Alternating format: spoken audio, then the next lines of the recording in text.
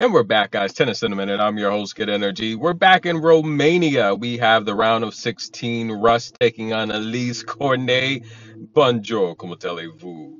S'il vous plaît. Magnificent. Beautiful, madame. Oui, oui. Elise taking on Russ. Elise takes the first set.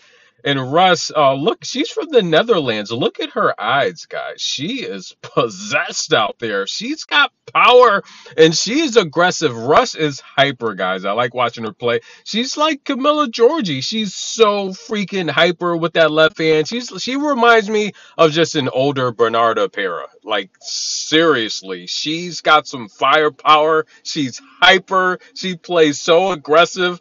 I like watching Russ play. I really do. She's got like 30 lower level championships, taking on the younger player, right?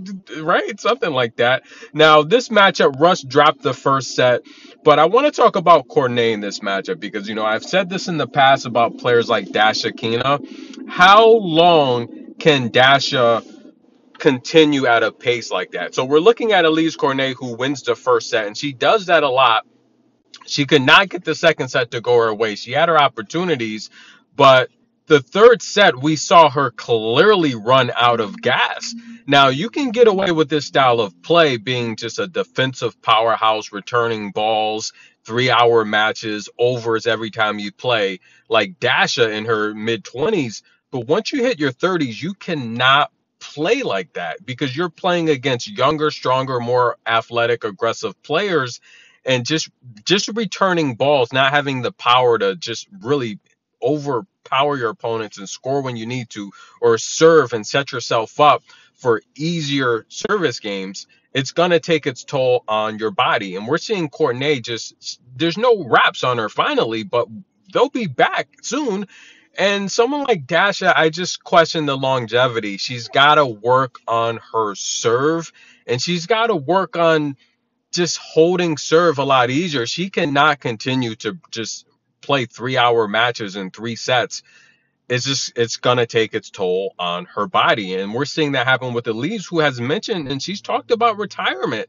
When's it gonna happen? Me personally, I want to see her play at least for another 3 to 5 years, because this was a very entertaining match, with the exception of the third set where she just ran out of gas. And that's, we see this with players like Laura Sigmund, who just doesn't have it. That's just why Coco was upset. She sees her milking the second serve clock, or the absence of a second serve clock where you could just take as much time as you want, while, going several times over your initial serve clock. It's just, you have to work on your tools to where you can beat opponents a lot easier without taking such a grueling toll on your body. Rush gets the victory. She's going to take on Anna Bogdan, who we saw take out Alicia Parks.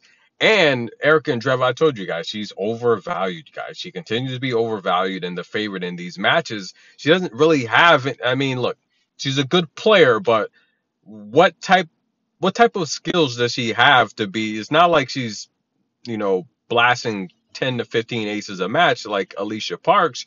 It's not like she's amazing at the net. It's just like she's a long rally player that relies a lot on her opponents to make mistakes, and she's not a good returner. She can be broken. She shouldn't be laying this kind of chalk because Mira's winning all these matches. So we're going to see Anna Bogdan take on Russ, and Russ has never beat Bogdan. She's won a set off of her, so that's going to be a very entertaining match.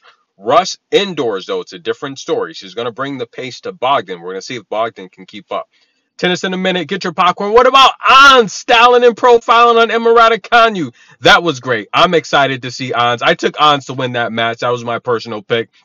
Stay tuned for more tennis coverage, guys. Tennis in a minute. Great day with tennis, guys. Amazing. We'll be right back.